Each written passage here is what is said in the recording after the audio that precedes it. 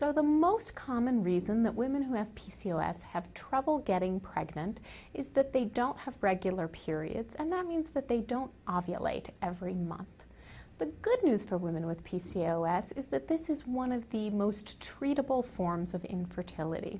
About 80% of women with PCOS who don't ovulate on their own or don't ovulate regularly on their own will respond to simple oral medications. And of those, about half will become pregnant within about 4 months without any additional assistance. For those women who continue to have trouble conceiving despite those treatments, there are other options available, and those options are highly successful in women with PCOS. So there are 2 medications that we frequently use. The first is called clomiphene citrate, or Clomid.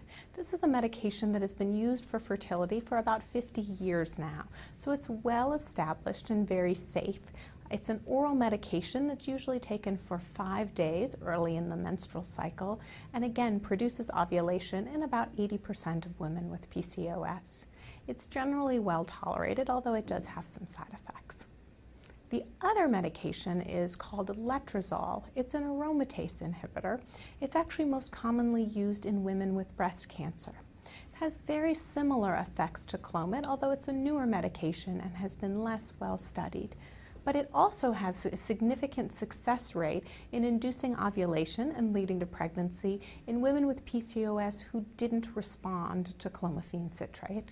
This medication is also very well tolerated, and there's good evidence to suggest that the risk of birth defects is very similar in children conceived using letrozole and children conceived with clomiphene citrate. For women who don't achieve ovulation using these medications, there are injectable medications we can use which are highly successful in achieving ovulation. For women who ovulate on these medications but still don't become pregnant, there are potential adjuvants or extra medications we can add on which may improve the chances of pregnancy. And we also have the full range of fertility treatments that are available to any other woman who are available to these women.